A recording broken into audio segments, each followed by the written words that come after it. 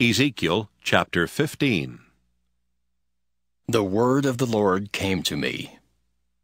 O mortal, how does the wood of the vine surpass all other wood, the vine branch that is among the trees of the forest? Is wood taken from it to make anything? Does one take a peg from it on which to hang any object?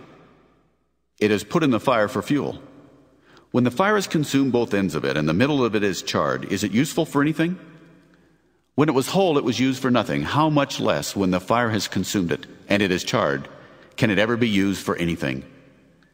Therefore, thus says the Lord God, like the wood of the vine among the trees of the forest, which I have given to the fire for fuel, so I will give up the inhabitants of Jerusalem. I will set my face against them.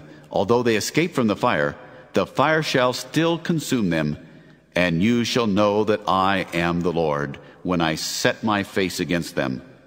And I will make the land desolate, because they have acted faithlessly, says the Lord God.